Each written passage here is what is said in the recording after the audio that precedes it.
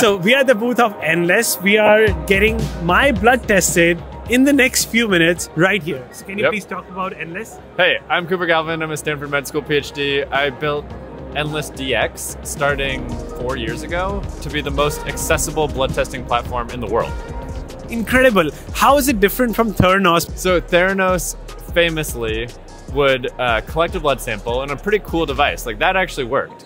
But then they would claim that they're running it on this tiny, like, you know, Game Boy size device, but it didn't work.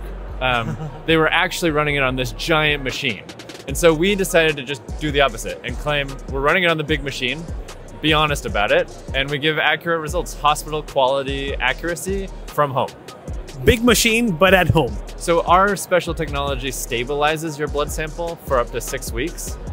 As soon as you close the device, it's stable for 6 weeks. You just put it in the mail, comes back to our lab, and then we process it on the big machine. We turn it back into blood, and then we process it on that big machine. And you guys claim it's painless. Let's see how it is. So right now, what are we doing? You're preparing Right now, we're warming up your arm so that blood flow comes to your shoulder. We do it here because you have very few pain receptors there.